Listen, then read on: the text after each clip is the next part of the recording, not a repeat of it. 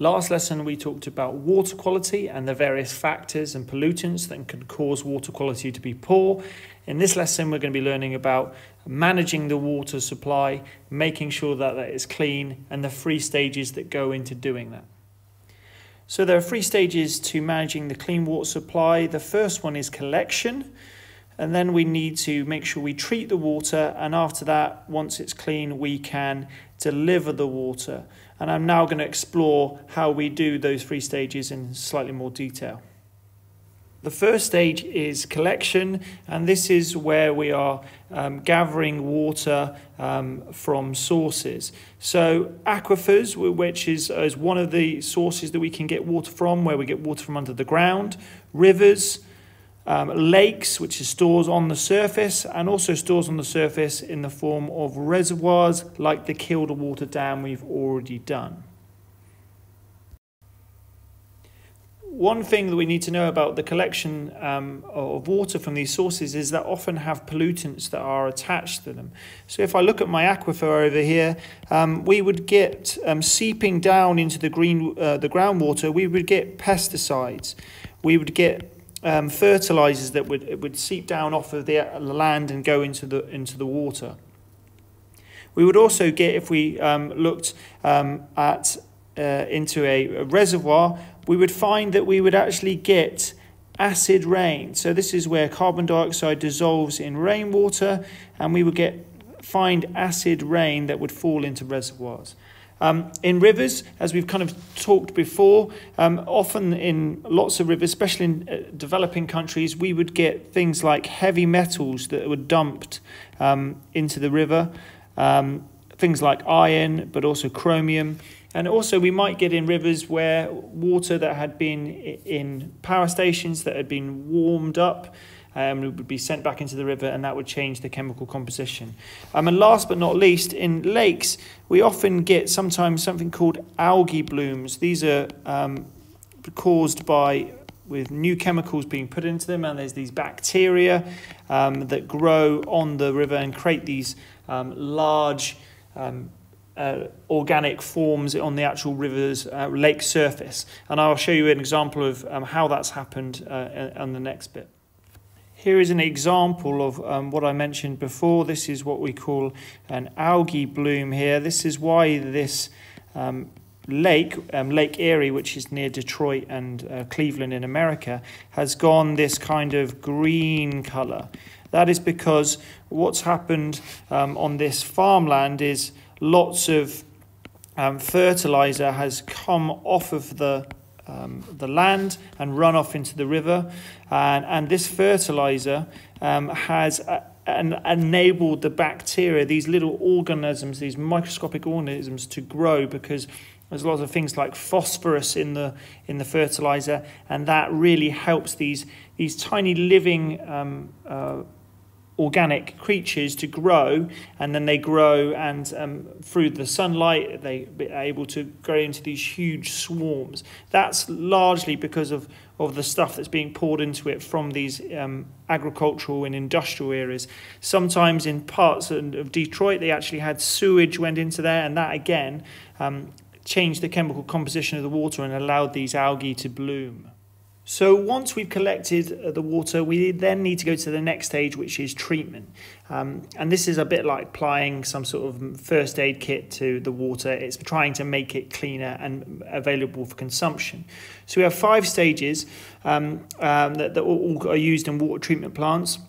The first one is chlorination. That's where you add chlorine to the water, a bit like in a swimming pool, and this kills off biological growth. So this will kill off anything like algae. You can also have aeration. That's where you're adding oxygen to the water, and then what it does when it is in the water, it kind of oxidizes with any metals that are in there, so like iron and manganese, and therefore they become solids and they can be removed. Next, we have sedimentation. That's where any of those large sediments are slowed down so that they sink to the bottom of the large containers in which they're in, and that kind of removes any suspended solids that are in the water. But obviously that doesn't catch all of them, and so we need to use filtration to remove those finer sediments, a bit like you do in science, where you use filtration paper, and you'll be able to just get all those ones that you can't see with the eye. And last but not least, we have disinfection. That's where you're adding chemicals to the water. Again, this would often be something like chlorine, and that will kill any bacteria that is in the water. Here's an example of a water treatment centre in action. We can see this is the water treatment centre for Oxford, and we can see that here these big tanks are where the sedimentation would happen, and the aeration would happen in these longer kind of corridor tanks. But as you can see, there's a lot of the processes going on here. The thing that we have to remember is that Oxford is obviously in a HIC country, so it has the resources to be able to do all these variation stages to treat the water well, but you might not get that in such countries as MICs or LICs, where they might not have the financial resources to be able to treat their water on such a wide scale for the entire population. So we just looked at how HICs would treat their water by looking at the treatment plant in Oxford. Here's how some of the poorest people in developing countries and MICs and LICs might have to treat their water. It's a filtration method called a cloth filter, which is simply cloth put over whatever device you're using, and you pour the water through it. That would be able to get quite a few of sediments and silts and stuff like that out of it, but unfortunately it wouldn't be able to get some of the microscopic diseases and bacteria that you'd find in water, and therefore it isn't 100% effective.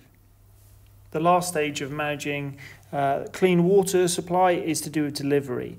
So a lot of delivery would be done from pipes, and that would go straight from treatment centres straight into people's homes.